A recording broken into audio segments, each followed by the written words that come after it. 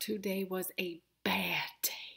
And I don't just mean like regular quarantine bad. No, it was like really extra bad. It started off with Lipton falling off our trampoline.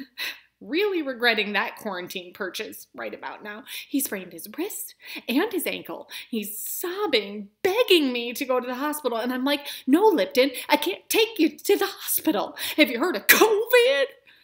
While he's sobbing his eyes out, Crisper comes flying out of his bedroom. He's supposed to be doing an online Zoom conference for school or something. And he's like, Mom, Robert pooped all over my bedroom. And I'm like, oh no, Crisper, of course he did.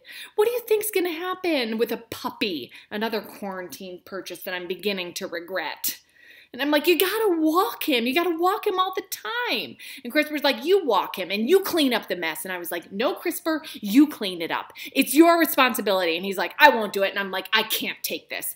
So I went outside in the front to do a little weeding and clear my mind. No sooner am I out the front door than my neighbor Elaine is on me. Trudy, why aren't you wearing a mask? Shouldn't you be wearing a mask while you're weeding?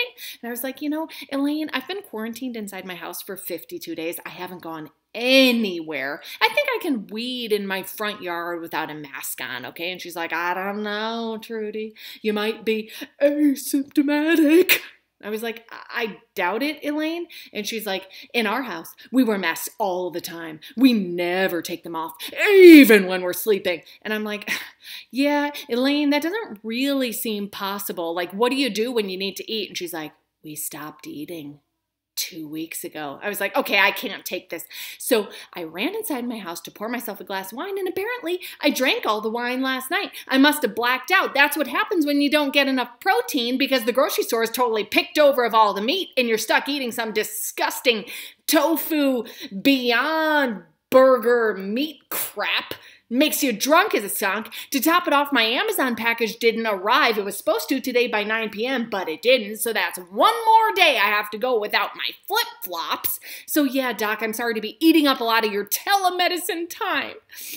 But that's why I'm asking if you can just give me a little bit more Xanax.